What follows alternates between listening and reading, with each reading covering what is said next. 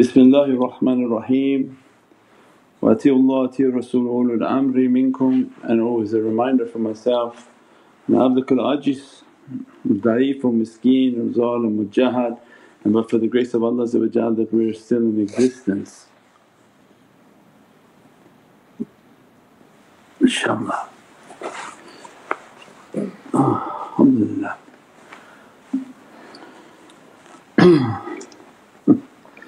InshaAllah, Alhamdulillah Rabbil Alameen. InshaAllah, fa'auzu billahi minash shaitanir rajeem. Bismillahir Rahmanir Rahim. InshaAllah, blessed month, the 5th lunar month inshaAllah, and opening towards the 6th lunar month of Qamar and the shining moon.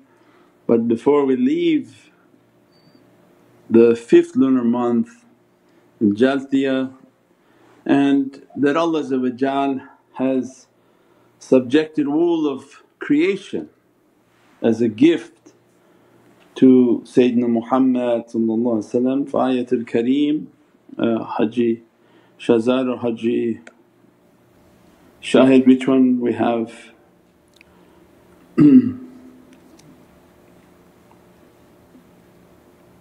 sakhkhara lakum ma fi Samawati wa ma fil Ardi. A'udhu billahi minash shaitanir rajeem. Bismillahir rahmanir rahim.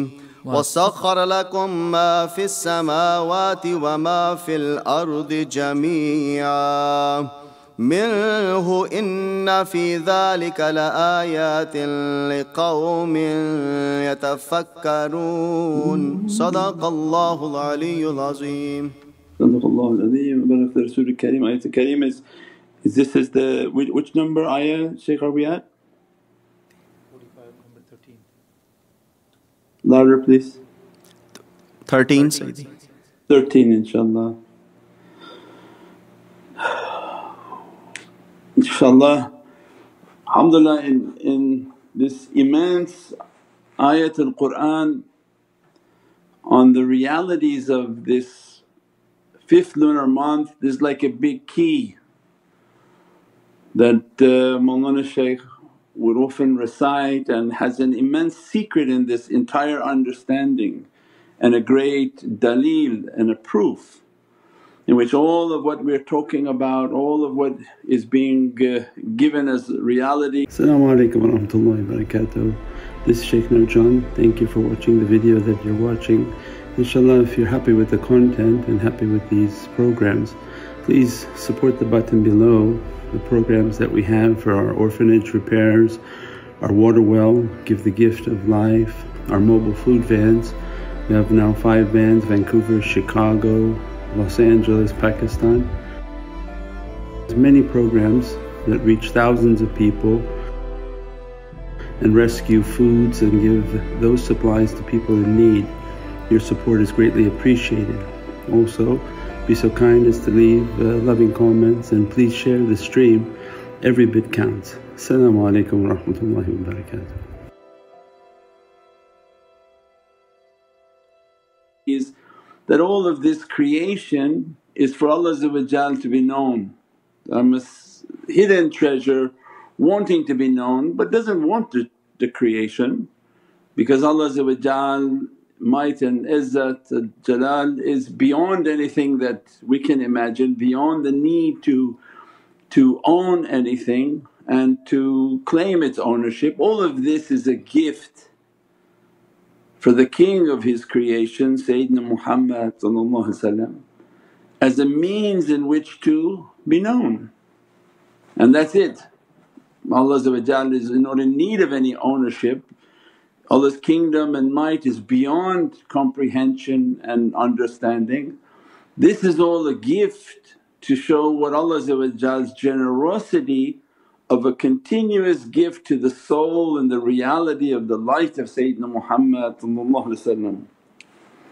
ayatul kareem Allah is describing and He Allah has subjected to you, that this is a dialogue between Allah and Sayyidina Muhammad, whatever is in the heavens and whatever is in the earth. subjected to you. وَالسَّخَّرَ lakum, that as a king Allah must give his king, his sultan, subjects, and everything is that subject. Every creation, every creation on top of the creation, means from its greatest of its planets and its stars to its smallest, from its ants, its treasures, its flowers, whatever is on that creation and whatever that creation is, He has subjected them to you, from whatever is on earth and whatever in heavens. The throne, the arsh, the Bayt al-Mahmur, the Kaaba of the heavens, the malaika.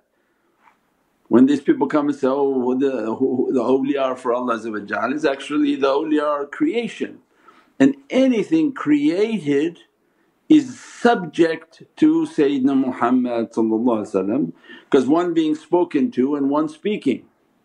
That Allah that He has subjected to you whatever is on earth and whatever is in the heavens, all from Him Allah Izzati wa Jalalihi, jamee'an wa minhu, that whatever means the catch-all for this contract, jamee'an, that we have subjected whatever on earth and whatever in the heaven. Jamee'an means that in its entirety, in the contract mean in the entirety. Whatever you say it's in the jamee'an. Oh, are angels? Jamee'an. Is the Kaaba? Jamee'an. Is the throne? Jamee'an. Everything is the catch-all. Wa minhu, and Allah clarifying from the Supreme Who, from the Supreme of Allah's unseen unknown reality, that He's authorizing this authority, that I have given all of whatever is in heavens, whatever is on the earth, and whatever you can think of them or between them. Somebody will say the soul, whatever we say it's in that contract, all from Him. Indeed, these are the signs for the people who yatafakkaron. Again back to that where we described last week that Allah teaches these people of tafakkurun, they're very few. Don't think it to be common knowledge, and don't think what tafakkurun talk is something common. And as a result of its being uncommon, when they talk people become disturbed. Their common phrase, I never heard that before, and who cares? Who said that you're supposed to hear everything, as if all knowledge passed through you. Means when Allah gave us, none know it but those whom tafakkur. So it means already started by 99.9% of the people are out of this subject, and those 1%, less than 1% that contain and Allah grant them these realities, those are rare and precious. So don't think if you are enrolled in a rare and precious reality that everybody understands it, everybody knows it, and everywhere you go if you repeat it everybody will say, oh yes, this is true. Allah said, none know it. So it means if those people speak, when Allah describing them that none know it but these people of tafakkur and contemplation, now Allah saying even this authority and this Muhammadan haqqaiq, none know it except tafakkurun. So then this immensity, that's why Naqshbandiyatul Aliyya, when you put in AI and ask, what is the reality of Naqshbandiyatul Aliyya? What does it come back with? Even the jinn and the machine know this is a tariqah built on the power of meditation and the realities of seeking meditation and the light within their heart. And that's what Mawlana Shah Naqshband Qaddasallahu Siru was, this supreme reality. Some taught reaching the reality by whirling, some taught reaching the reality by struggling and fighting. Some taught the reality by hadara and their movements.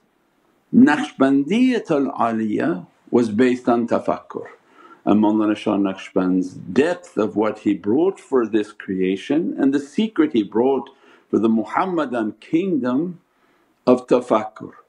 And as a result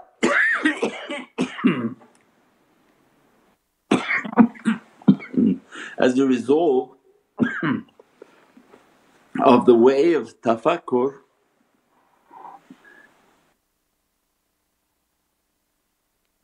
they were able to dive deep into the realities and the treasures hidden within the heart of Sayyidina Muhammad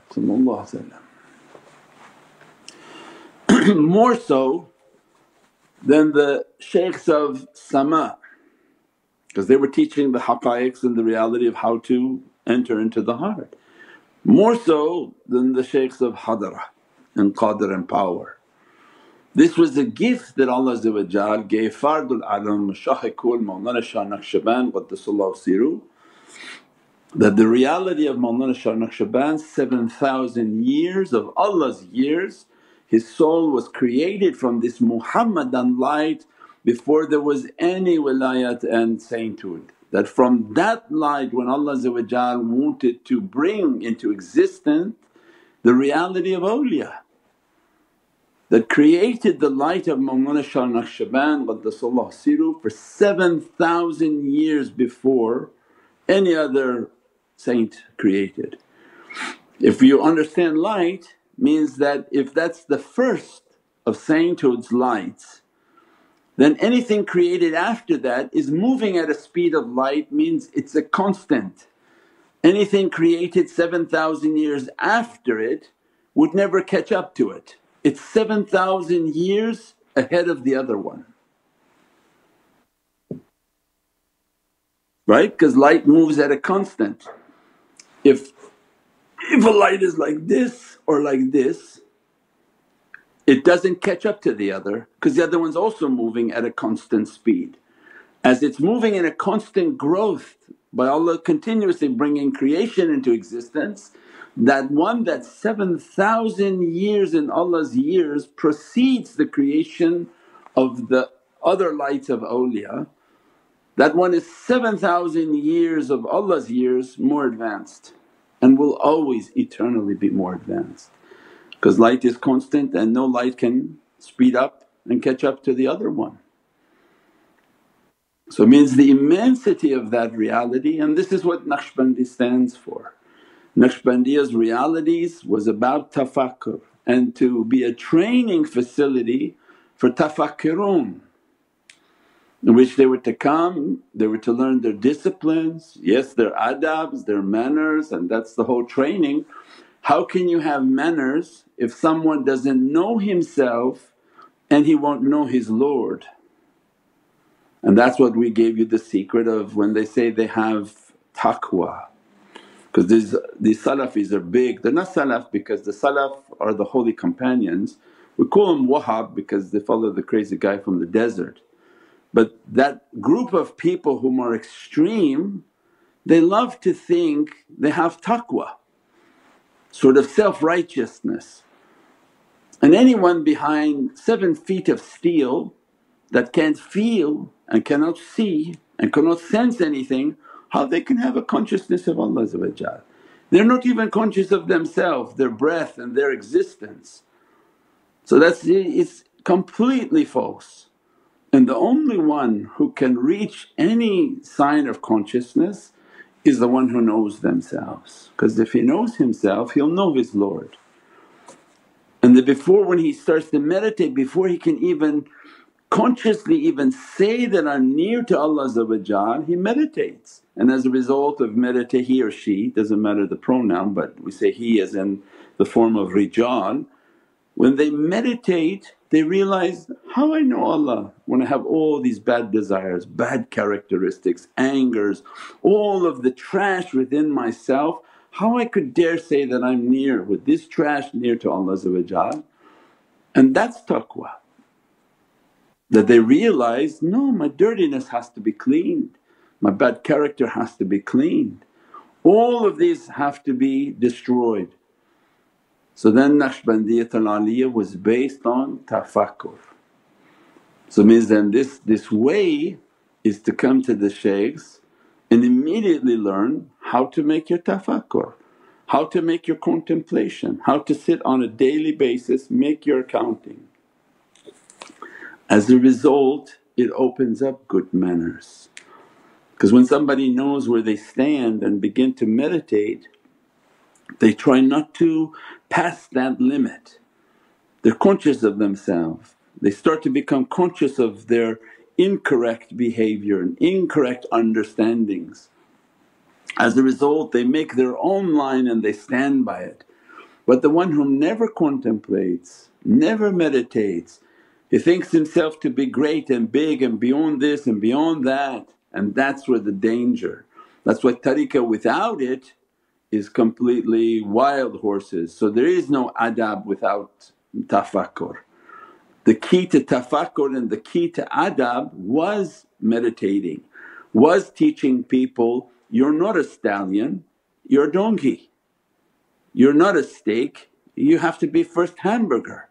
Means to bring the person down, to bring the nafs down, to tell the person to first identify all your issues before you try to judge other people, before you try to judge who's pious, who's not pious, who's righteous, not righteous. Deal only with yourself. So how can anyone have adab if they don't make tafakkur? And that's why Naqshbandiya principles, but we went into that whole class and anyone wants to understand them, you Google or go to the Nur Muhammad website, go Google on our YouTube page 11 principles of Naqshbandiyatul Aliyah. It was a course curriculum for Naqshbandi shaykhs that you should be teaching these subjects so that the students can become self-aware.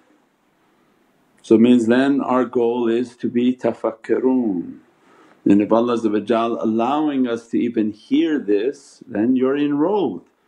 For if Allah does not allow you to even hear this word or hear this talk or hear this session, you're not enrolled in it.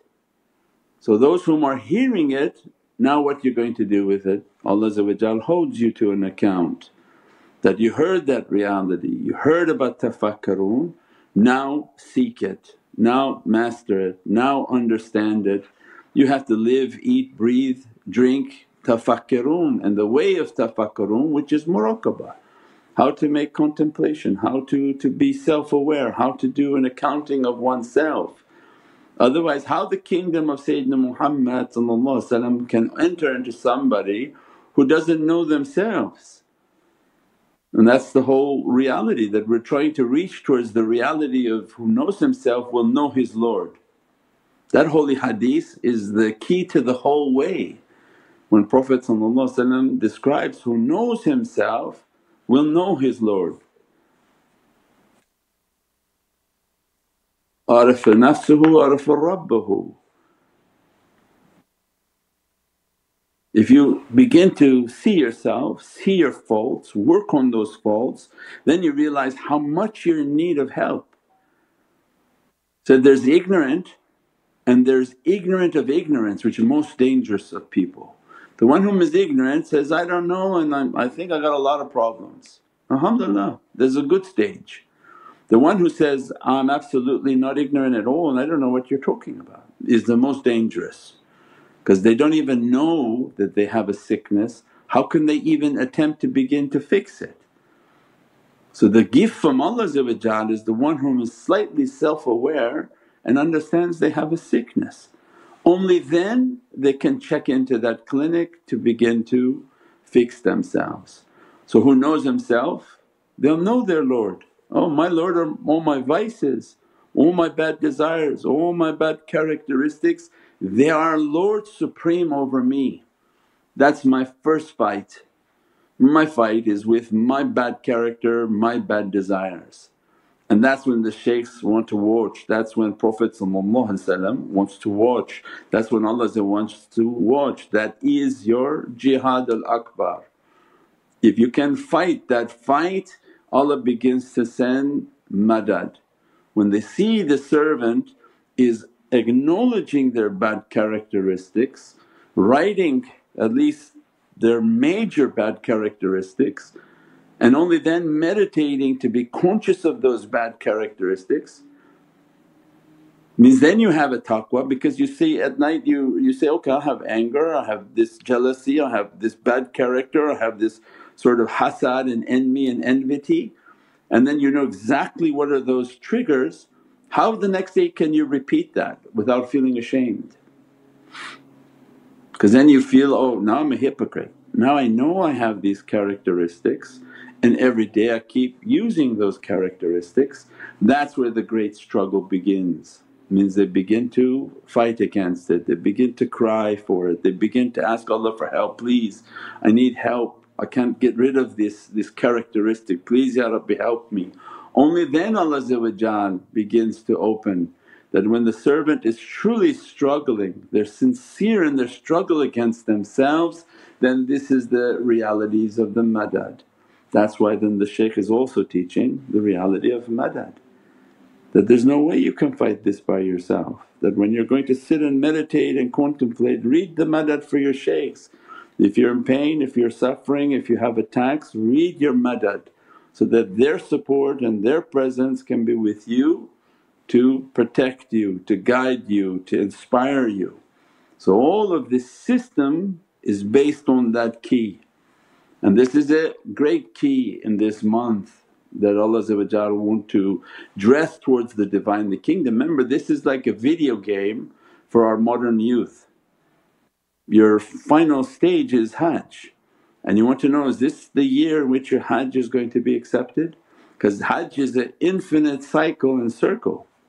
Not only the physical Hajj, that's nice, that's entertaining and people spend lots of money and it's like tourism, but the spiritual Hajj in which the victory is defeating yourself.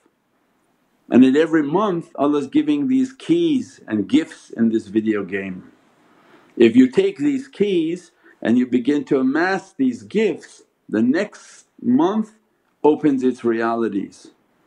And one of the great realities of this month is ayatul kareem, sakhkhara lakum ma fis samawati wa ma fil ard, in which Allah is describing that this entire kingdom of created and non-created, visual, not visual, all of that we have subjected to you at every moment. Creation and every less than what we can understand is a fraction of a moment. How often Allah is bringing creation into existence.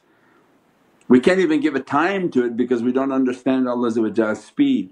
But if you think even just at a fraction of a second a new universe just came into existence, all of that subject to Sayyidina Muhammad, an infinitely expanding kingdom of physical and non-physical realm. There's not a jinn, there's not an angel, there's not an ins, there's not any type of creation of what we know and what Allah describes that of the creations that you don't know. All of them is under the sultanate of Sayyidina Muhammad. So then what is there to study? Why study from this? Why study from that? Why to learn this? Why to learn that? Go straight to the King, which this is His dominion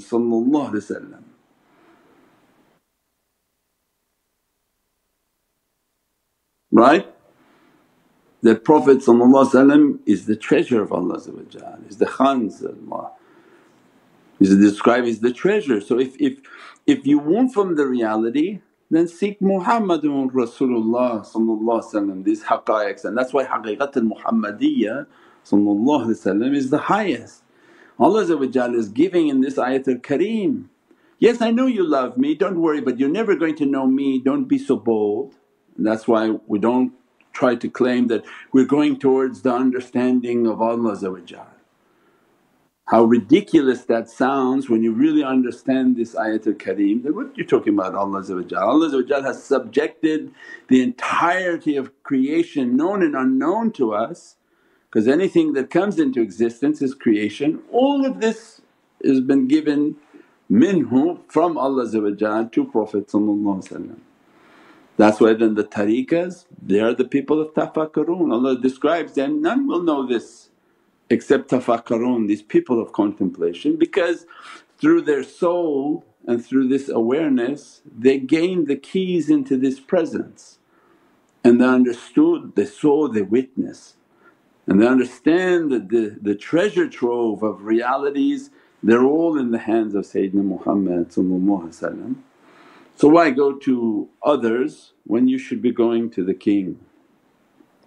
So that's the Muhammadan haqqaiqs, and a great gift that Allah opens. And this is an opening before the holy month of Qamar begins to open, which is the full moon. Why? Because if they truly understand, and the student understands when they entered into the reality of 45, that when they're entering now into the reality of the moon represents those whom know the kingdom. The shining moons of this nation, they have to know who's the sun, S-U-N. Because now they're celebrating the fake S-O-N. But whom is the light and representation of Allah and whom holds the keys to the kingdom. And that's the reality, that's the immense gift. Those whom hold that key, understood the reality of sakhkhara lakum ma fis Samawati wa ma fil Ard. And that is from minhu, that is from Allah this authority, not made up by people. As a result they are the key holders of this reality, and Allah opened for them qamarun, that they are the full moons. With all of the beating of the moon, all of the testing of the moon, all of the bombardment of the moon, as a result they know their course. The moon not shifting here and there, doesn't shift into a different orbit. The moon follows the course of the sun and plays the role it's supposed to play, and that is to reflect the reality of the sun and take care of the inhabitants of the earth. Means those whom seek the knowledge, they're of service and khidmat, whether they're feeding people, giving water to people, or feeding their souls with realities and with knowledges. They are the caretakers of humanity. You can't give what you don't have. So those whom seeking to have, they seek that light, they seek that love, they seek that reality. As a result they reflect back towards creation from these lights, from these knowledges, from these realities, from their rizq, from their spirituality, from everything is addressed back down to creation. And that becomes the role of the moon, and the importance of why the moon has such an important light for all of earth. Moonlight raises everything on earth, sunlight sweetens it, and that was in our talks of the rising sun. The immense reality between the sun and the moon and the earth. The earth represents people and humanity and creation. Moon represents guidance and those whom are guides and in the school of guidance. And the sun represents the eternal light in which we should all be moving towards, eternal light and eternity. And the sun should be the focus of our existence, which is symbolic of eternity. That you seek that which is eternal and not physical. Physical fame is diminishing and fading away, and that's what we said, sorry. How many people hold the wealth of this world? Because everything is by reflection. Yeah, few people hold the entire wealth of this world. Means no matter what people think they have, the real wealth of it is held by a handful, and they play with everybody else. But we say everything's a reflection. So it means then that less than 1% that hold and they falsely look like kings of this earth because they're the top point, but in reality they are the lowest point. And the people of tafakkurun, They look like they're nobody because they sit, they meditate and contemplate. They are the reflective reality of those whom are the highest custodians of wealth of the entire creation. Means this is the arch nemesis, right? You look at the people of earth, they say, oh how these few people control all this wealth. Well, because Allah wants you to know it's a reflection of the reality. The fewer hold the entire reality of this creation. If you think only few hold this physical, less hold the spiritual. So it's not something by mass but stores on a dark night. And that's why Allah gives, none know it, none know it. Already starts by negation. All the praising, none know it. These realities, none know it. These haqqaiqs and who has the ownership of this kingdom, none know it. But the people of tafakkurun, they're the less than 1% in spirituality, in which they have the keys to the kingdom. Just like the nemesis of the dunya, which only a few control the entire wealth of this dunya, Allah is giving that reality for people of tafakkurun. None have it except the people whom sitting and contemplating, reaching to the realities. As a result, the knowledges they bring out are not common knowledges. And that's for the students to understand the preciousness. When they understand how precious it is, then safeguard it, and Allah holds you to account that what you did with it. That's why they're inspiring people, share it. This knowledge, if you don't know what it's worth, share it. Put it out on social media, put it out here, put it out there. People say, Shaykh, we can't support like we can like big people, we can't give like this, we can't give like that, I can't even go out and give food, or whatever your excuse is. You can't come back, and Allah knows that you can't come back and say, I didn't have a finger. So Shaykh, okay I don't even have a finger, then get a stick, put it in your mouth and go like this with the keyboard. There's no way that you can't contribute your time to spread this haqqaiq and this reality.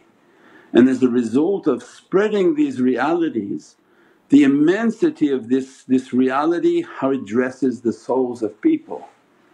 Because now you're seeing the change, you're seeing all these different people and different religious people start speaking about these things and portals and energies and Sayyidina Muhammad. Even saw one of the Wahhabi ones wearing a turban and speaking a different way. So Allah's great. You don't have to know who's being affected by it, all we have to know that in a world of increasing darkness, you're taking a match and throwing it. Keep throwing light into the darkness, keep throwing light into the darkness, and the immensity of that action itself saves us, our families, from despair and difficulty. Because Allah holds everyone to account that you saw the darkness coming, what did you do? So nothing, absolutely nothing. So then now why are you're in a bad shape, why are you upset? You did nothing, then live with nothing. The darkness overtook and you're now under the oppression of that darkness. But the reverse can be said that, Ya Rabbi, I saw the darkness and I did my best to spread the light, spread hope and spread the good word. And as a result of that action, Ya Rabbi, I did the best. You didn't give me tens of thousands of microphones to send it out. I did the best with what you gave to me. As a means of that action, Ya Rabbi, save me and make a difficulty to be lessened for me. Let the oppression not to be affected upon me.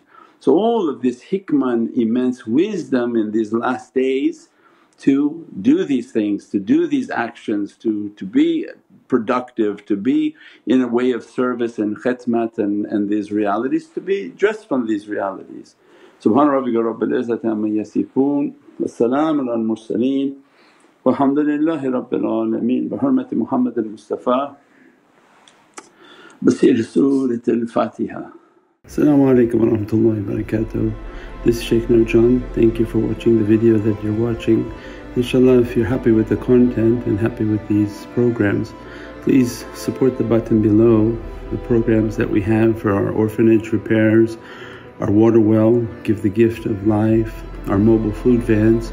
We have now 5 vans: Vancouver, Chicago, Los Angeles, Pakistan. There's many programs that reach thousands of people and rescue foods and give those supplies to people in need.